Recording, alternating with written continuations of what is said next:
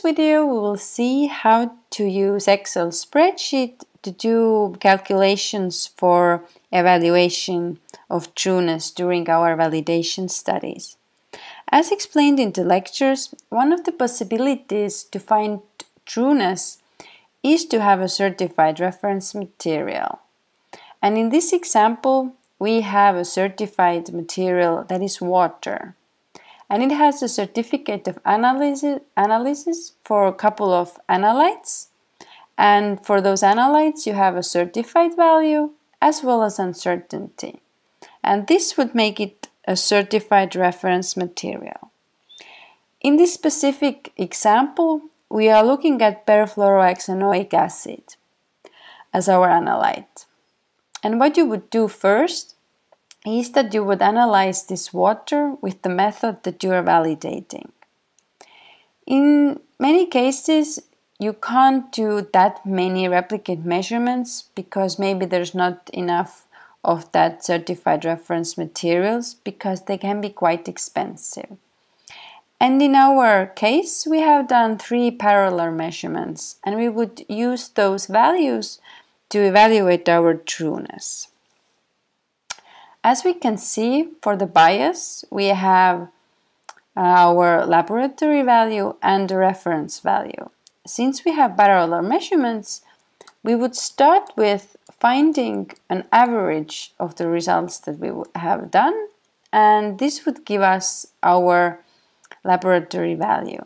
The reference value you can take from the certificate, and we can see here that for our analyte it's 7.4. And with these 2 numbers, we can find the bias. Similarly to precision, this bias characterizes trueness at this specific concentration level. Therefore, it is actually useful to find relative bias that would characterize your method better. And with that, we can use this formula here, and we can use this over the reference value. And this gives us 6.5% as our relative bias. And we can use that to characterize our method trueness. So, secondly, what we would have to find is that is this bias statistically important? And for that, there are a couple of different scores, and in this example, we are actually using a zeta score because it also uses the uncertainties of those 2 values that we have, the laboratory value and the reference value.